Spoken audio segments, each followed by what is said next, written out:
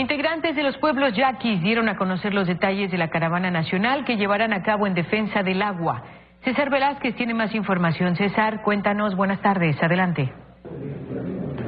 Gracias, un saludo en el estudio. En conferencia de prensa, integrantes de la tribu yaqui, así como el secretario general del Sindicato Mexicano de Electricistas, Martín Esparza, dieron a conocer los días y las rutas que tendrá la caravana por la defensa del agua, que saldrán los días 11 y 13 de mayo de 3 estados de la República, Sonora, Coahuila y Chiapas, y que llegarán al Zócalo de la Ciudad de México el día 22.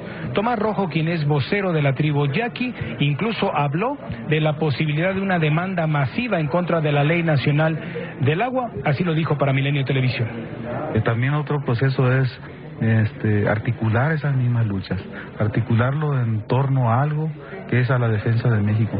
Pero para ello necesitamos iniciar un proceso de organización donde podamos consensar en conjunto varias acciones y varias líneas de lucha. Una de ellos es la lucha legal, donde podríamos interponer una serie de amparos masivos en contra de la nueva Ley Nacional de Aguas, porque eso la propia ley nos faculta a los pueblos originarios a interponer esas demandas porque no hemos sido consultados al respecto. En el caso de Martín Esparza, dijo que integrantes del S.M.E estarán participando en estas 3 caravanas, y esto es parte de lo que comentó. Y nos plantearon en un foro que se celebró en Hermosillo, Sonora, donde fui ponente en solidaridad con la tribu.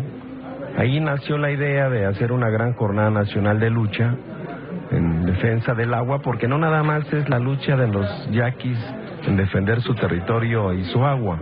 Hoy, con la iniciativa que está en el Congreso, pues prácticamente es privatizar el agua. Los objetivos son claros: visualizar la problemática, fortalecer la lucha y, por último, abrir un proceso de organización por la defensa del agua. Es el reporte que tenemos. Regresamos al estudio. Claro que sí, gracias, César, por el reporte. Buenas tardes. Gracias. Hasta luego. Hasta luego. En la Ciudad de México